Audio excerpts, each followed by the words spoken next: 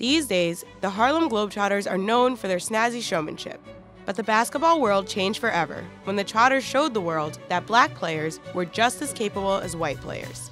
In February 1948, almost 18,000 fans packed Chicago Stadium to watch an all-black Trotters team knock off the all-white Minneapolis Lakers. It was a seminal moment in basketball history, as soon after, NBA teams looked to the Trotters to find talented black players. For decades, the Globetrotters were home to players excluded from the BAA, NBL, and early NBA.